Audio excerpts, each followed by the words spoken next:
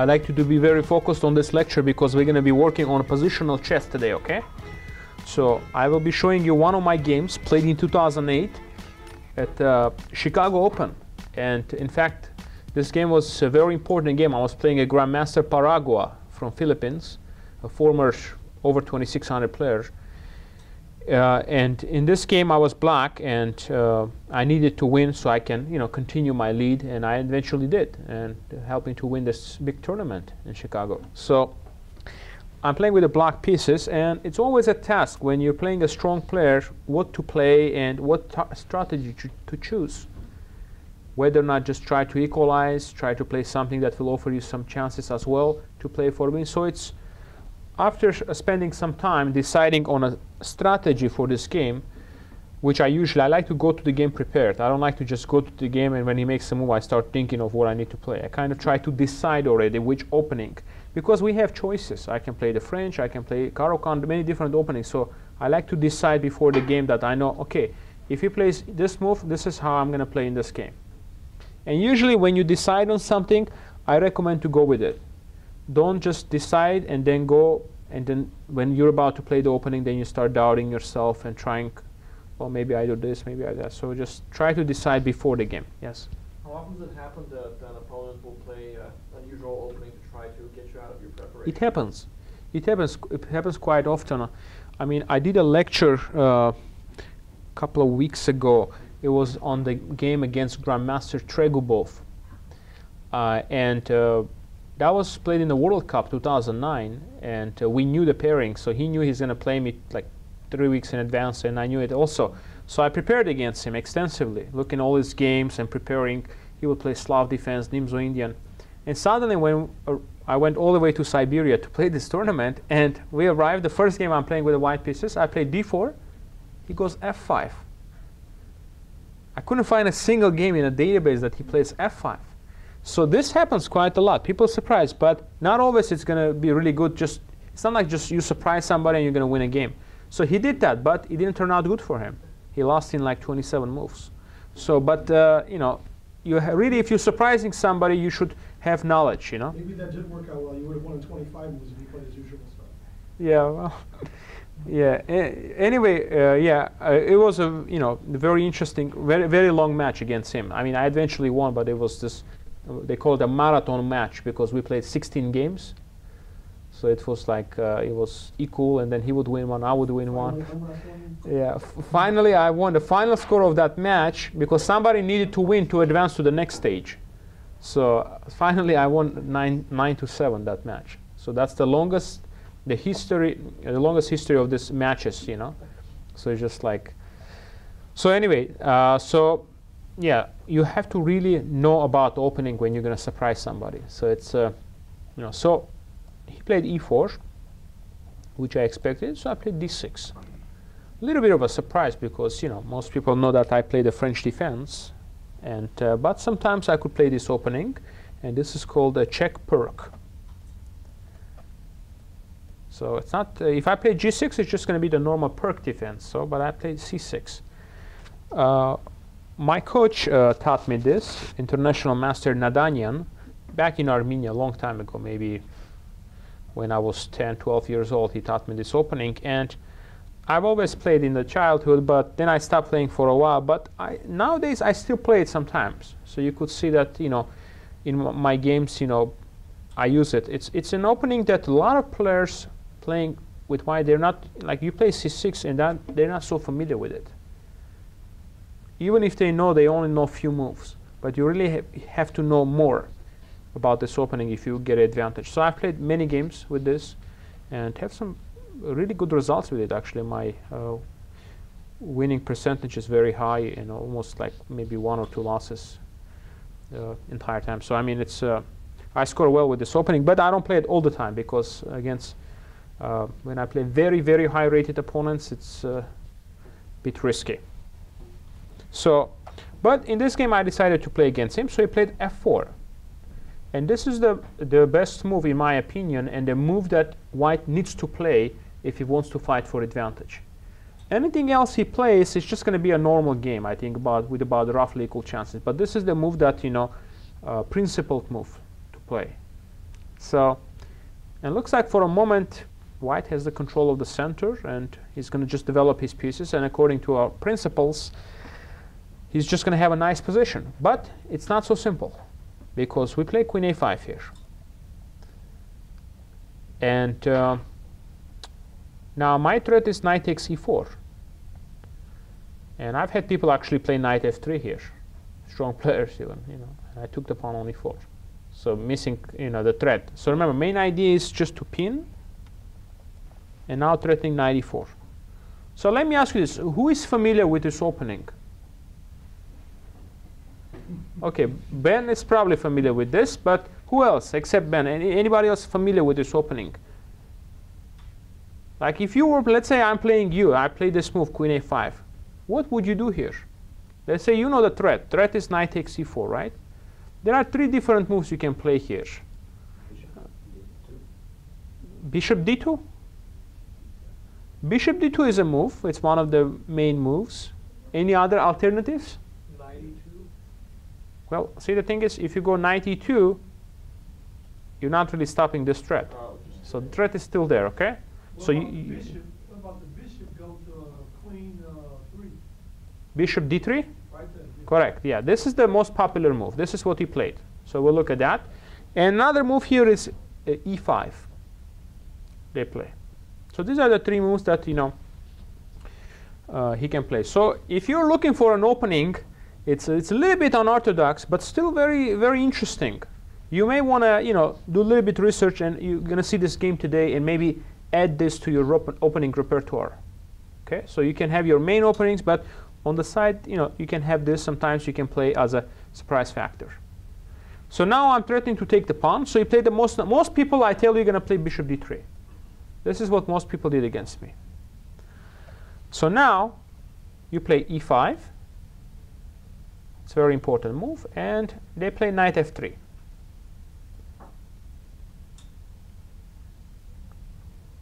There are other alternatives here to play for white, but the best move is knight f3. For example, I've had this position. My recent game in this opening was against Steven Zurich, as a former world youth champion, and I don't think he was very familiar with this opening. So when I played him in the National Open last year, Las Vegas, he took and played knight f3, this move. And this is already not so good for white, because I just played bishop g4, and he took, and black to play. Let's see if we can find the best move in this position.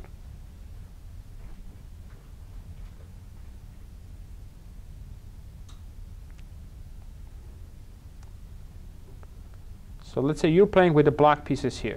What would you do here? Okay. I'll go ahead and take the knight with the bishop, the white bishop. Well, but that's actually what he wants you to do. Then look, you move the bishop twice. 1, 2. You lose a tempo right there. And then you're going to allow him to develop another piece. And now we move the queen again twice, right? So this could really very quickly backfire, yeah, after bishop f4. If you just look at the position, you can already tell that black is in trouble, because white has 4 pieces developed, and your queen is under attack. That means you have to move again, losing another tempo. So you're in big trouble. Okay? So it's very dangerous to go for this. Okay? So you don't want to do that. You want to take back on e5 with a knight in this position. Okay? Because when you take back with the knight, your knight will be very well placed. And remember, knight will block his isolated pawn as well. Usually you want to use a knight to block opponent pawn, yeah? Knight d7. Knight f to d7 I played in this game. And then I took the pawn. Anyway, this is another very interesting game. In some point, maybe I will show this game as well, you know, as a continuation to the same topic, you know. But this is already good for black, because I just take back with a knight, and then I put my other knight on d7, and dark square bishop comes out, and I castle. So I have a pretty comfortable position here, and he cannot do that much here. Okay?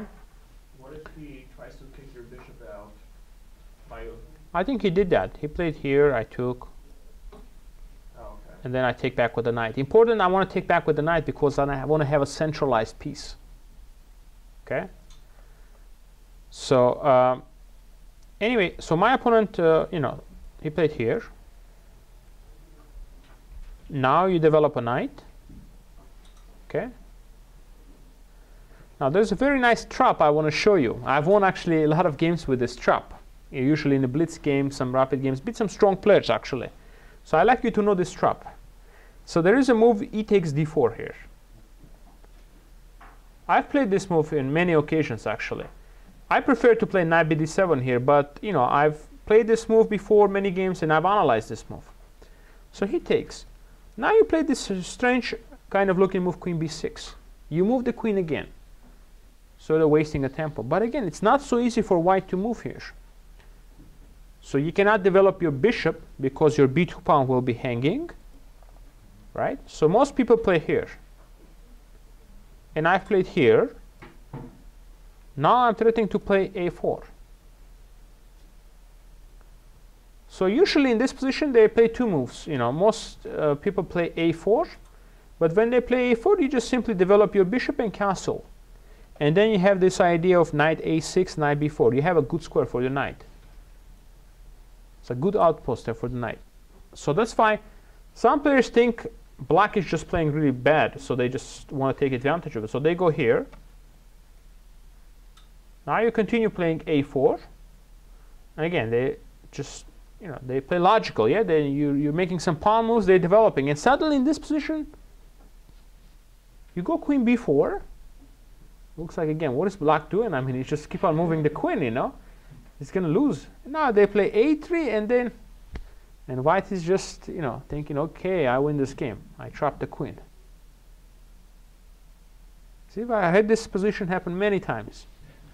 Must have at least won 10 games with black. Not tournament games, but blitz and rapid. And so I take.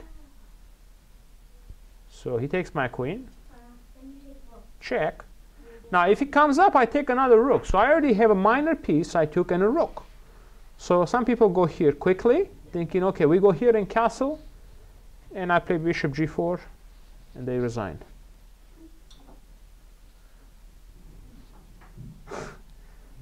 So it's a good trap to know. Because if you're playing this, especially in blitz, you can definitely win a few games like this. Okay?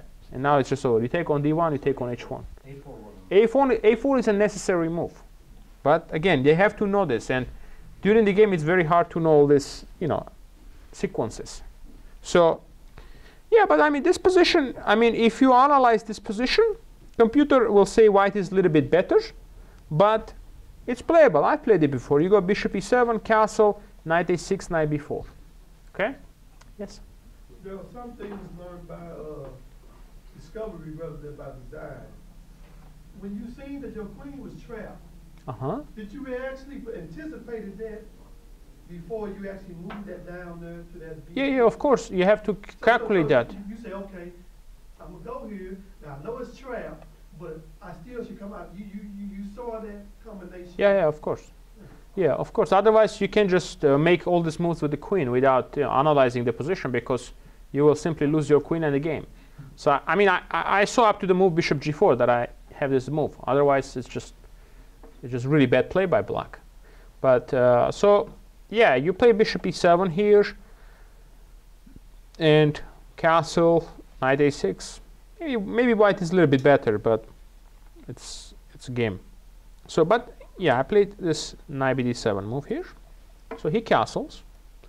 Bishop e7, king h1, prophylactic move. I castle. Now he played here, and now in this position, after he played bishop e3, I want to give you a chance to find the next move. Okay? It's black. He just played bishop e3. Okay? So you're only going to be finding the moves for black in this game. So black to play, what would be the best move in this position? It's a hard move to find, but it's a necessary move in this kind of positions. If you have an opportunity also, you want to play this move. I see knight to G5. Well, knight to g4, see, this is just a one move. Yeah, it's just a one move threat. You make one move threat, then he goes here, and your knight is kind of misplaced here. So, and then he can he can maybe move you back, and so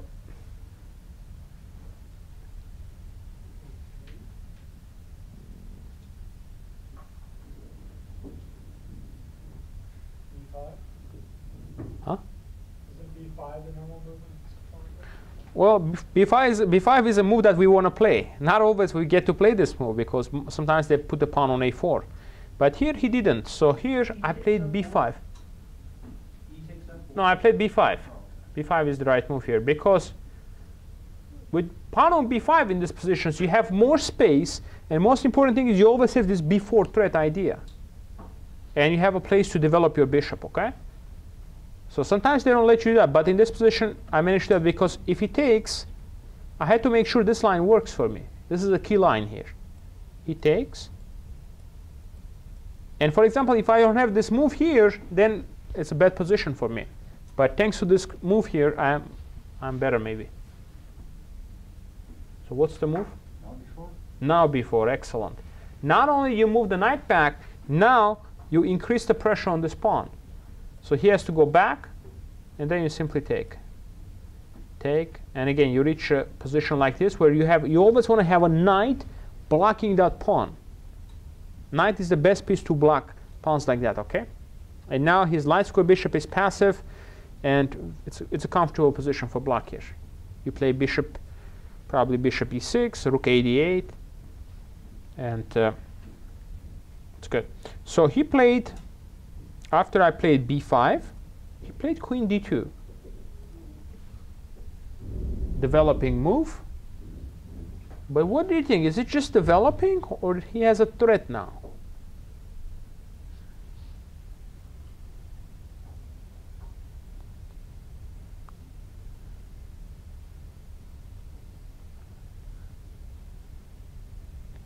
Is it just developing, or he has some threat?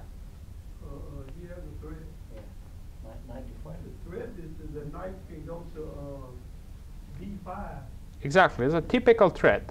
Okay, when opponent has a queen on a5, you put the queen on a2, you threaten knight d5. For example, you go bishop b7, knight d5, attacking your queen. You take his queen, he has an in-between check.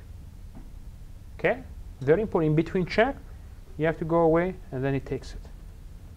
Okay, good. And you know, well, if you allow this, then the only thing to do is to go back. But this is when you lose your bishop, it's not good in these positions because he has a center and two bishops. So this would be a much better game for white. So now I played here. What should I do? Another typical move now needs to be played. You can move the bishop back. Move back on d8. Bishop. Yeah, but look, if you put the bishop here, this will, you know, disconnect, you know, the communication for the rooks, and yeah, it doesn't look that good, yeah. I don't know. Maybe knight takes e4. Knight takes here? No, no. This. No. Just continue at B4. Then you still lose. Well, the problem with this move now, he goes, your queen might be a little bit awkward after a3, you know? And this b4 pawn might get a little bit pressure too. So this next move is actually really necessary. Otherwise, I'm just worse. In this opening, one of the key factors is you have to make sure you keep control of the e5 square. So you need to control the e5 square. This is very important, okay? Which move?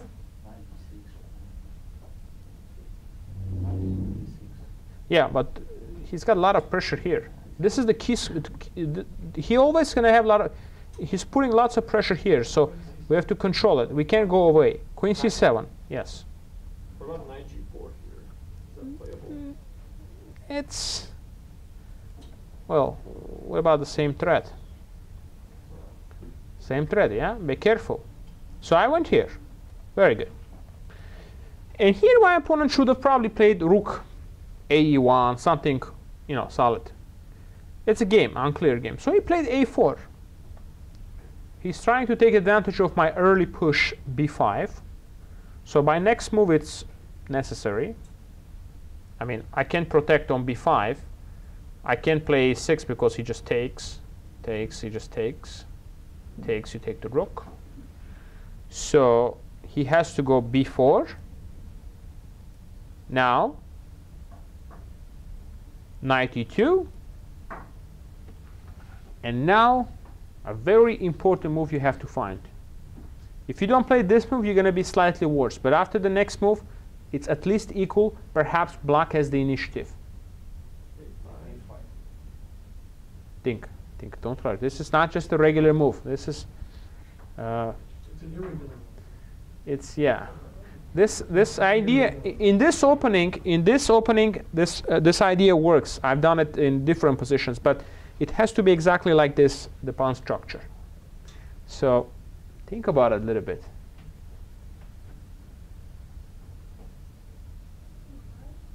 Huh?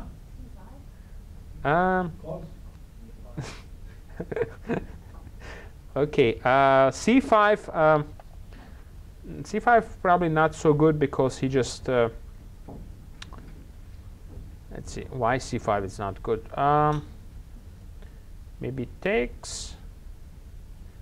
Just we created a lot of weak square, yeah, this d5. I know the c4 is a threat here, but perhaps even just b3 maybe you can play here. So I'm not sure about this d5 square. So the strong move here is very good, yes. d5. See, I'm trying to take advantage of the fact that his e4 square is not very well protected, and his pieces are placed this way, so I can have this threat of playing e4. See, basically I'm breaking the center now. If I can break the center, exchange some of these pawns, then I can have some initiative. Very strong move d5. Let's take a look. Now so many different captures, so we have to now analyze these captures. So first capture, just very bad, losing. Why? Pawn fork. Pawn fork. So this is just the first thing out. He could take with the knight. This is a possibility, but then we just take with the knight, attacking his queen. And if he goes back, we just go f6, remove the strong knight. Takes, we take, and I think black is maybe slightly better here because my knight is still very strong. I will go bishop d6, rook a1, and I have a nice development, and so black is maybe a little better. So he plays. He played pawn takes. He took with this pawn, which is natural to take, so open up the file for the rook. Now, what do you think I should do here?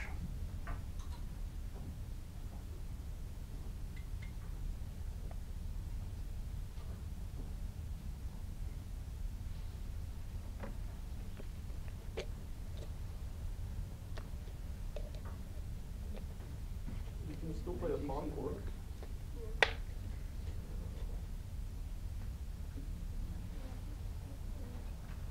Well, you can play knight takes c4, but then he just moves his queen, and I mean, he's got that strong pawn on e5. I like to get some position where he doesn't have this strong pawns in my territory, and I have a way to do that here.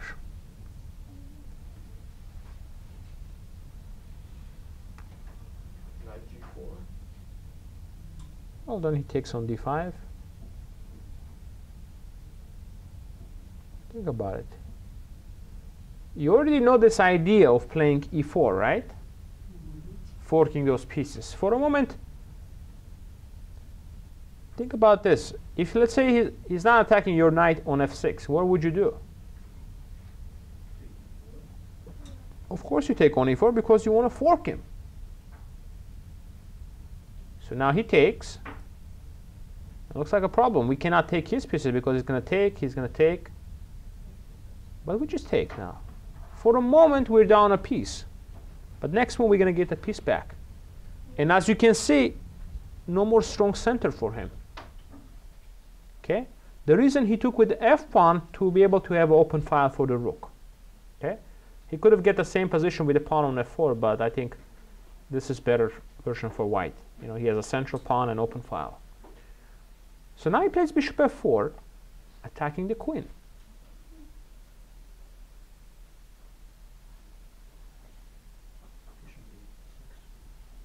Bishop d6 is one idea, but what else you can try to do? Pawn takes knight. That's risky. Well, he wants to take your queen. So he wants to take your queen. Bishop d6 is a possible move, but the move in the game I think is a little bit better. Because my goal in this position is to get his light square bishop. If I can get his light square bishop, then I will have the pair of the bishops.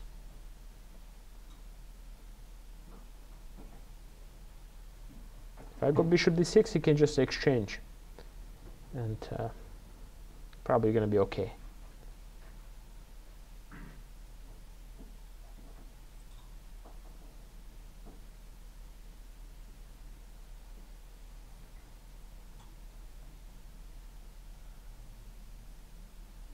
Well, you need to move your queen.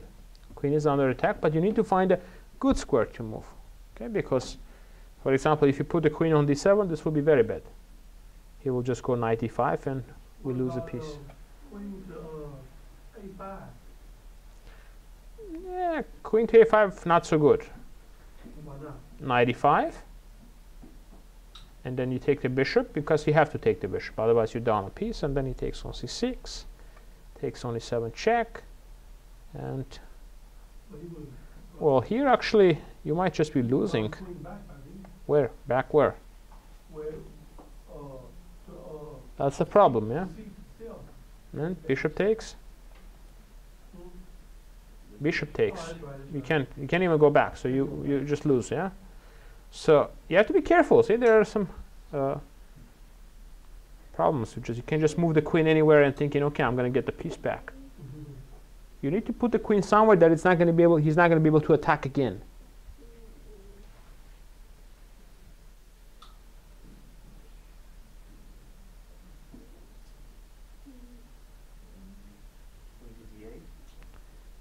Queen to d8, there's a problem with that move. You know, he plays here. Yeah, it's the same knight fork. And fork. I mean, we're not going to lose a piece in this case, but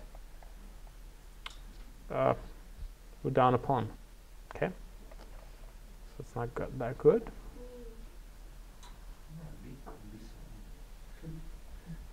b7 is the right square. Yes, not. You don't want to go here because then he has a5.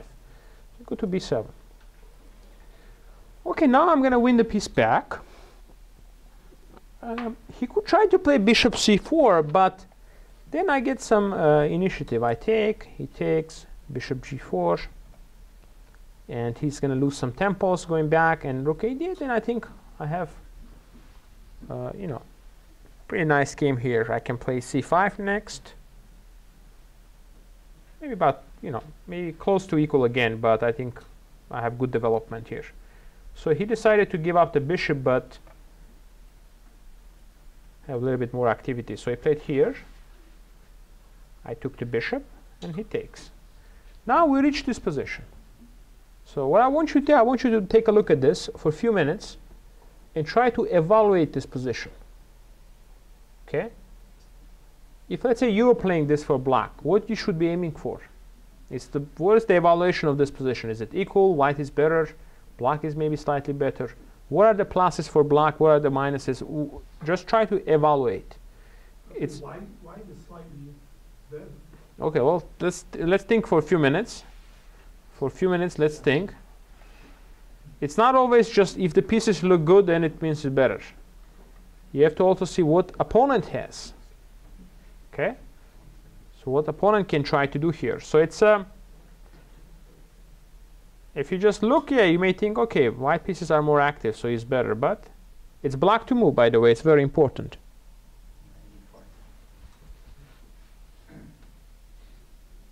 So who you think is better here, and what should be the black's next plan in this position?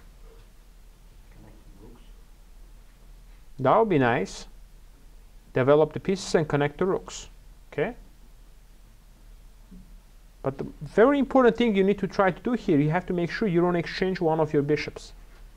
Because if you want to get advantage, you have to have your both bishops in this position. Because you have the advantage of the pair of the bishops here. Okay, so that's a very important thing. So I play knight d5, attacking his bishop. And now he goes bishop g5. He's offering the exchange of the bishops. What do you think I should do? You already know. I mentioned. F6, of course. But F6, yeah. Now I played F6. He went back. And now he's threatening to go knight F5 and take the bishop. So he felt like F6 is a little bit weakening my position. The weakening is E6 square, but the next pawn is very strong and important to play.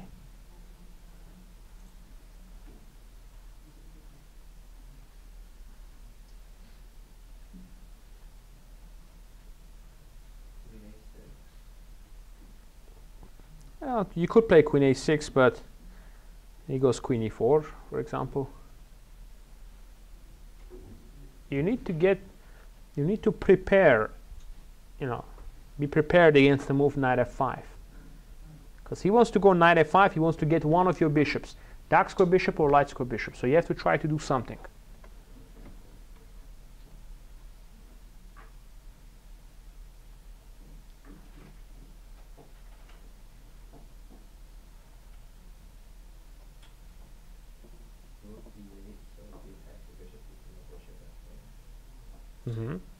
Well, think a little bit more. Think a little bit more. When you put the rook on d8, right? Yeah, it's probably okay place. But where do you want to put the rook usually? Open file. Open file, right? And you gotta imagine, you move the rook, he's gonna go knight f5. Your idea was to move the bishop to f8, yeah? Yeah. Where do you want to have your rook? Imagine in that position, you want to have the rook on d8 or on e8? E8, right? Always remember, you want a rook on an open file. It's very important. So you go rook e8. It's a very important, it's like a prophylactic move. I see his idea, I make this move, so when he comes up, I go here. Most important thing, I keep the pair of the bishops. Pawn on f6 is actually well placed because it's controlling important squares, so he doesn't have any attack. And now, what I would like to do, I would like to play a5, queen a6, exchange the queens off the board. Then I have a very pleasant endgame. It's still probably slightly better, but it's much easier to play for black because I have a strong knight on d5, two bishops, and in some point, light squares is going to be a problem for him because he's missing that light square bishop. And now, he plays knight f to h4. Probably an inaccurate move. Idea behind it, he wants to bring the queen to g3 and create some threats. But now I have a very strong sequence after which I will force the exchange of the queens and get to that favorable endgame. How can you do that? How can you force the exchange? So if you go queen a6, he can just go queen g3. So we can't really force that.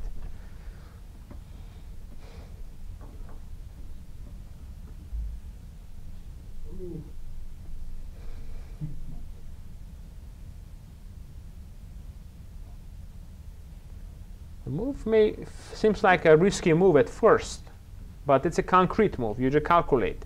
Swear I've recommended. Yeah.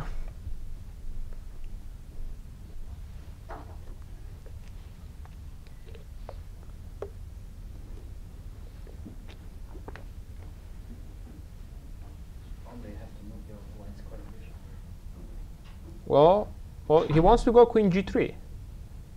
I don't want to let him go queen g3 because it's quite annoying. Then he has this knight h6 threat, and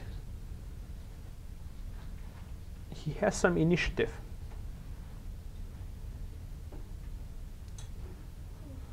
But queen c7 to block this queen control. Yeah, you could do that, but that's not really going to help us force the exchange. The way I played, I forced him to exchange queens in just 2 moves. If I have a queen c7, he's not going to go queen g3 because he doesn't want to go to endgame. He knows he's just much worse in the endgame with, you know, maybe some small chances to hold. So he doesn't want to do that.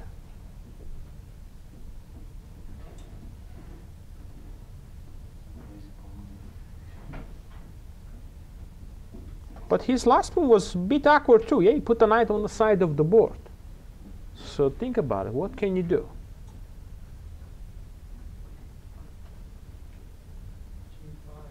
Correct. Correct move. g5 now, attacking the knight. Okay?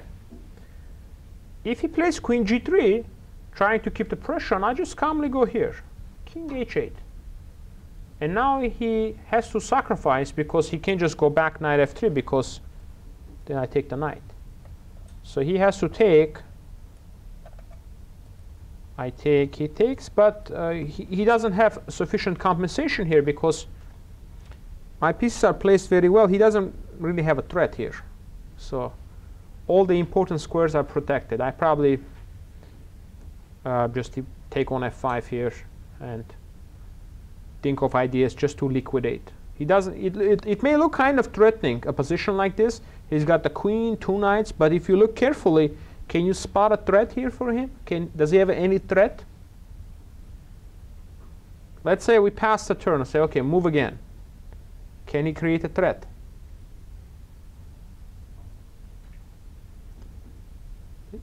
See, f6 is guarded, very important. g7, g6. So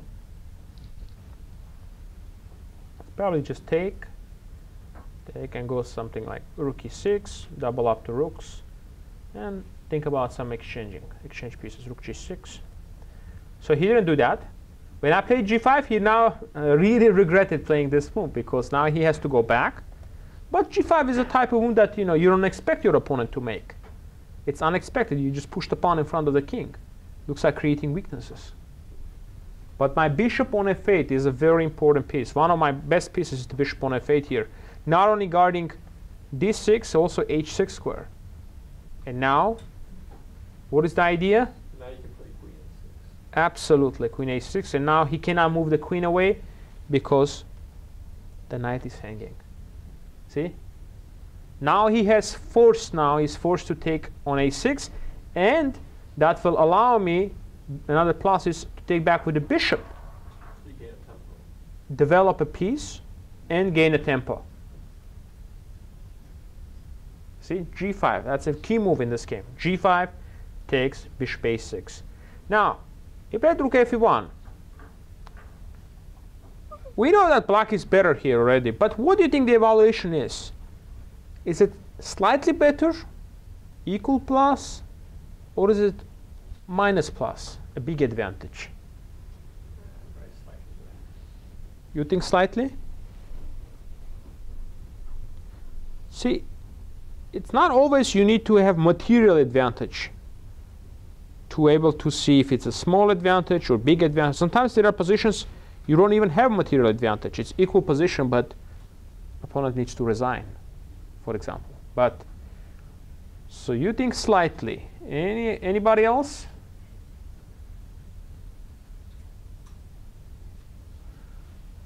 Because of pair of bishops.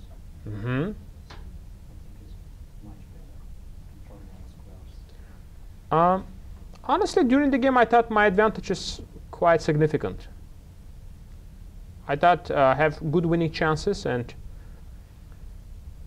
I knew if I play well, I should be able to win this game. Because I have pair of the bishops, a very strong knight on d5, and this is also a very strong pawn here. It stops him from advancing his pawns. And he doesn't have any counterplay, and basically I have all the play here. Yes? Couldn't he push c3, and then if you exchange, just take with the b pawn and then... But then again, you don't have a good plan, yeah? You can't push c4 anyway. Yes, sir. Then I could use the b file. I could swap one pair of the rooks, take on e1, you take, and I go rook b8. Now start entering on a b file. So that's another idea. But in this position, I would like to find the next move. A really important move here you need to find.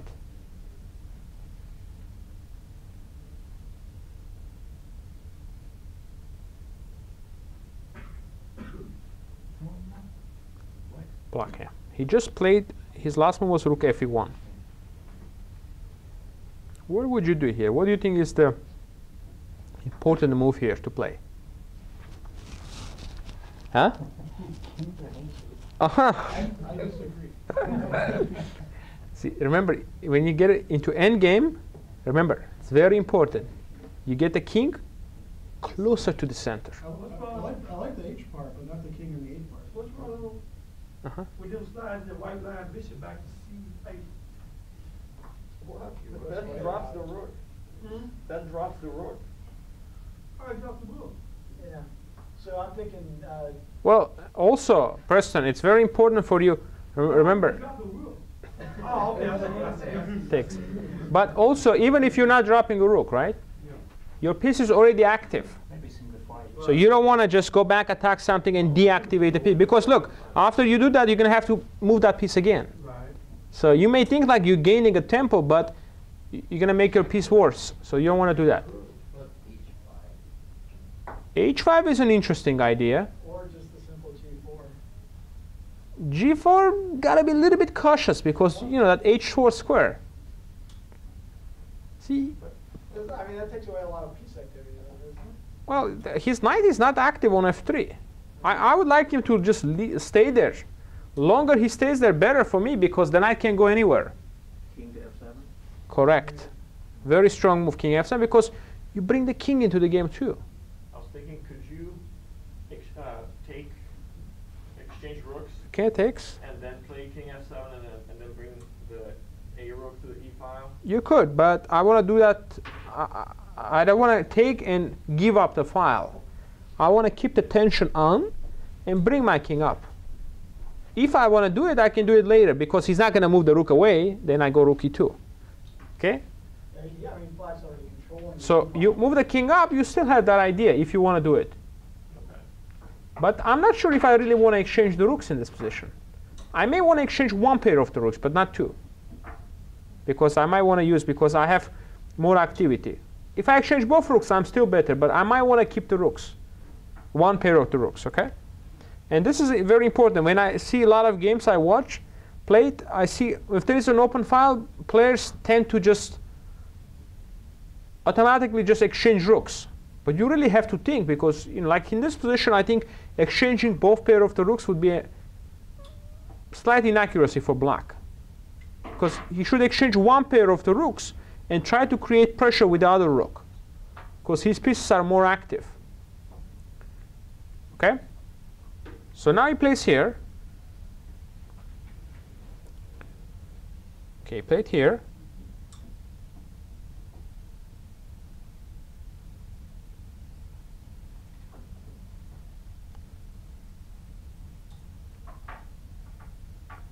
Now he moved the knight back. Now he is trying to go to e4 and c5.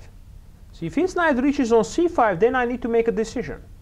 The knight is very strong, will attack my bishop. If I take on d6, again, I'm a little bit better, but then we enter into some opposite color bishops, and drawing chances are going to increase. So what do you do here? He wants to put the knight on c5. You don't want to allow that. Excellent. He has a central pawn. You exchange that pawn, and that takes away that idea, okay? So he takes, I take, knight e4 attacking the bishop. And by the way, another idea c5 is good here. When you have the pair of the bishops, you want to open the position. And that's what c5 does. Now it's an open board. And open board, two bishops are very strong. So they're more effective. So like, is there like any rule of thumb for removing the pawn from the knight outpost? At what point is it okay to? I mean, it's a strong knight now. You know, it's being defended with the pawn. But I mean, is it just that he doesn't? Oh, you mean my knight? Yeah. Well, my knight is still going to be strong there. It's not like he can remove it. My main concern is his knight getting to the square. I want to eliminate this square for his knight, because I don't want his knight to get to c5. Would it make a difference if he still had the white bishop, for example? If he had a white bishop, the position it would be completely different. It would be really completely different, because then I wouldn't be able to easily go king f7. I would have to worry about bishop h5 checks. It would be completely different position here. So it's that's why it's c5. You have to go. This is a very important move. So he took. I took knight e4. Activating the knight. Now attacking your bishop. And remember, I mentioned already the importance of having the pair of the bishops. So what do you do now?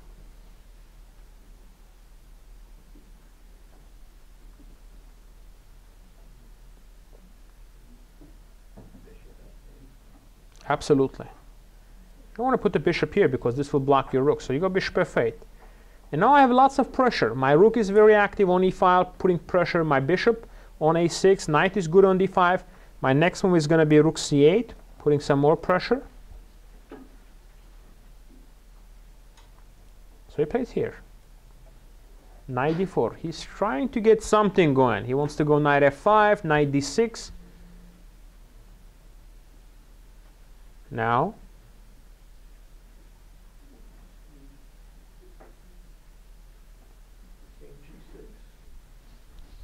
you could go king g6, but now you have a piece that it looks active, but this piece actually could be on a better square and putting more pressure. Correct. Bishop to b7. See, some point when the time is right, I want to be able to move my knight on g2 and have the pressure. And here we realize the strength of this bishop. Okay? And I will move my rook. That's coming up soon too. But right now, he's already, he needs to worry about some discovery ideas that I have. So very, very unpleasant position to play. So he went knight f2 because he was worried about some potential discoveries with my knight. So he moved the knight. Maybe he could have left the knight there, but again, I will go rook a d8, and very comfortable for me, that position. Now by going back now, this will allow me to activate another piece that I have. Bishop to c5, okay. Let's see if we can. Yeah, it looks like we don't have that, but it still shows, okay. Okay, bishop c5, activating the bishop, of course, putting pressure. Now only move is c3, and a very important move you need to find here. Black to play. What would be the best move in this position?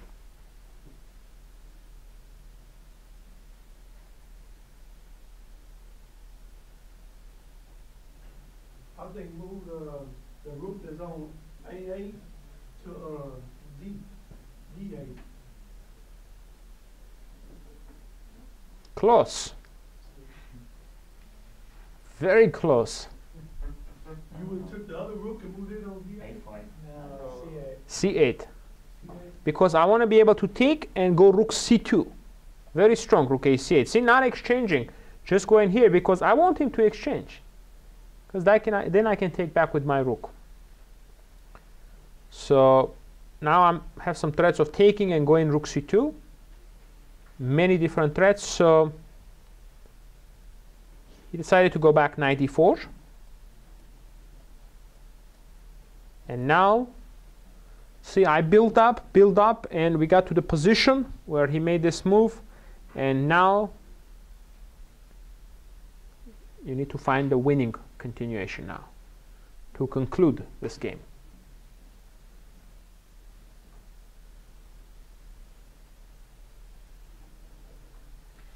He was hoping I will go back to f8, and he will get knight f5, knight d6, some threats. But he perhaps overlooked what I can try to do here. I'll just continue with the idea of bishop takes and then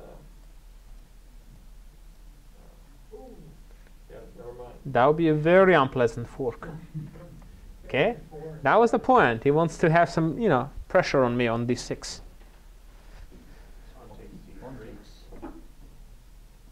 Oh, pawn takes, pawn takes. My pawn is strong on b4. I don't want to just trade.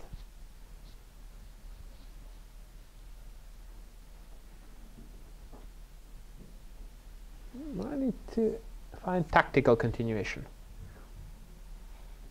Because all my pieces are improved, I think, to their maximum. So here I have so much pressure, so eventually something should come out, yeah, for me.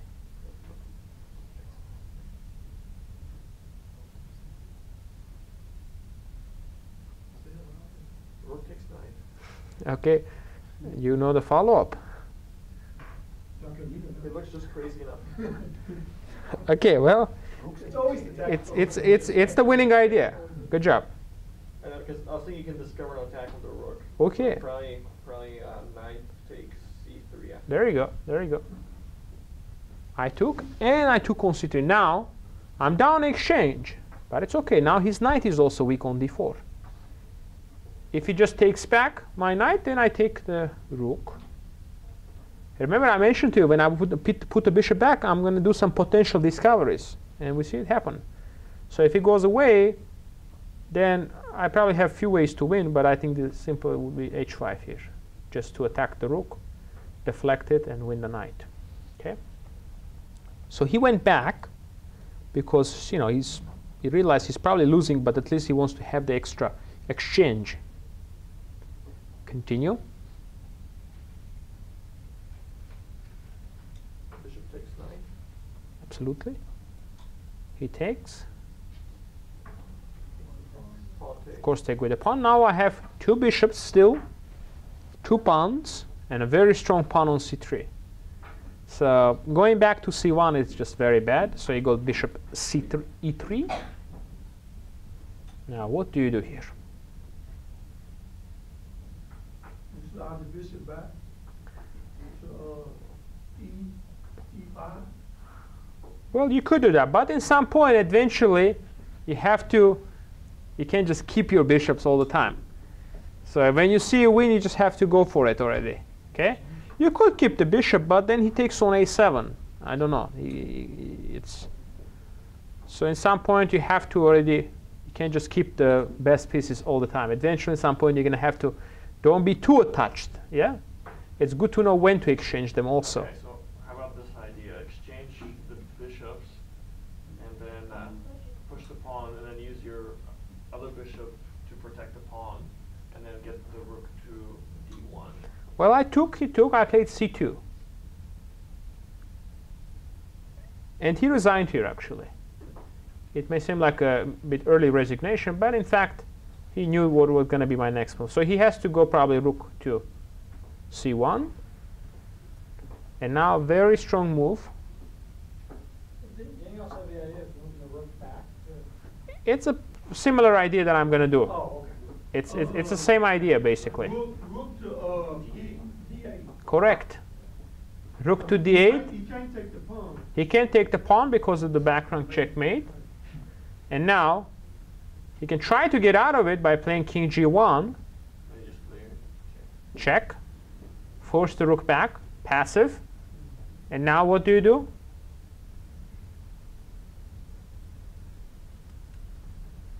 Do you want to exchange the rooks? Or do you want to keep your rook?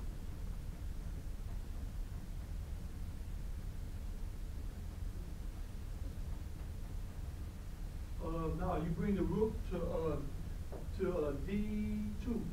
Of course, protecting your passed pawn and still threatening to win a pawn. Now I win the third pawn, so I will have a bishop and 3 pawns. And the most important thing, he has no counterplay.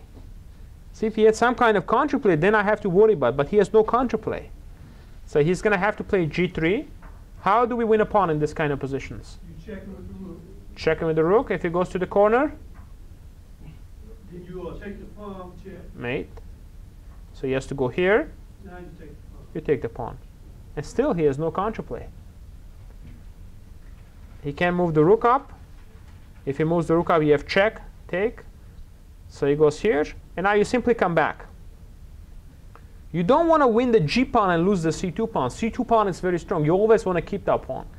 And then you just continue f5, put the bishop on e4, and then you could win in many different ways. You can just push the h pawn all the way to h2. You can activate your king to g4. What about putting the bishop on F3? You mean c6? Here? Here? No. Well, what's the idea? I mean, you want to put on But d1? Go ahead and push the rook on that. He just won't take like that. Yeah, he probably. I would.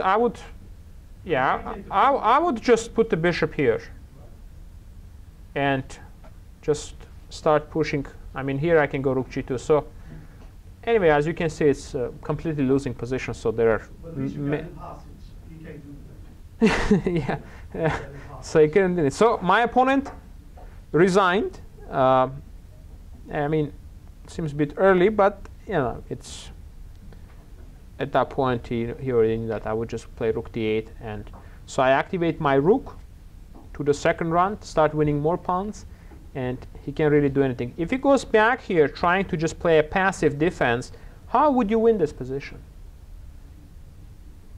What can you do to win this?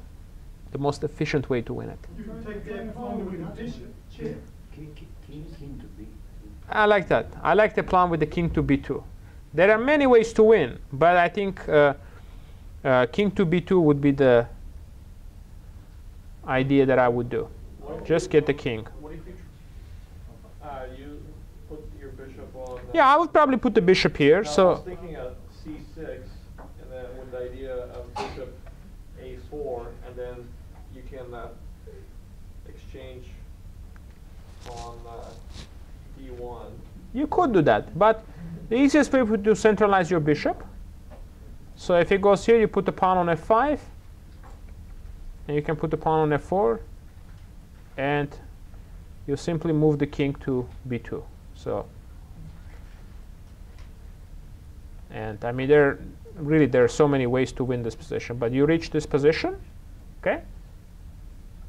And now you're threatening to take on g2 and go c1 queen. So if he goes here, you can just take, and you just queen, and you have 2 pawns up in the king and pawn endgame. Okay?